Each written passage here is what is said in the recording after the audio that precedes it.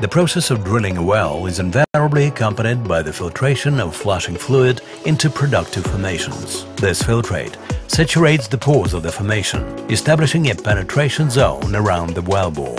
In case of water-based flushing fluids, the filtrate takes the form of an aqueous medium. In the instance of hydrocarbon-based fluids, it becomes hydrocarbonaceous. Following the exposure of the productive layer, the process of its cementing commences, involving the lowering of casing and its subsequent cementing.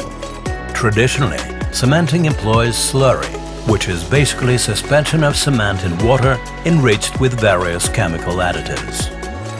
In order to separate hydrocarbon-based flushing fluids from the water-based slurry, specialized spacer fluids comprised of aqueous mixtures of surfactants are employed.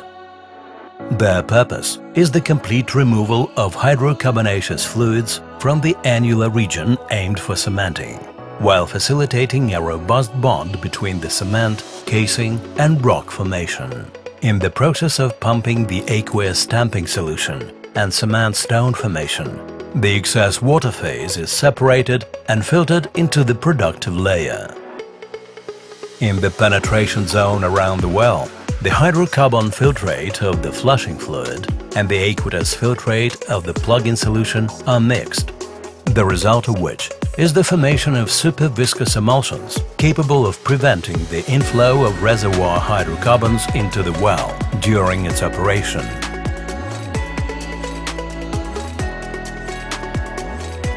An alternative option would be to cement the casing string with a hydrocarbon-based slurry, which has a hydrocarbon type of filtrate and is fully compatible with a hydrocarbon flushing fluid.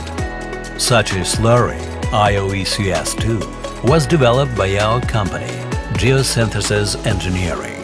When the hydrocarbon components of the flushing fluid and the cement slurry are mixed inside the productive reservoir, the conditions for the inflow of reservoir fluids into the well do not deteriorate, which ensures full use of its production potential.